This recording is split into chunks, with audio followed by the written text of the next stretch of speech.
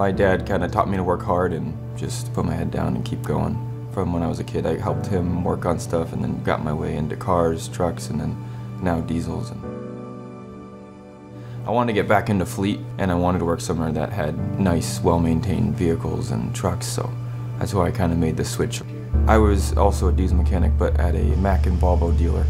I just like to get my hands dirty. I like to diagnose and figure out wiring problems and engine problems. I like to get down into it and actually find the root cause of why something's doing what it's doing.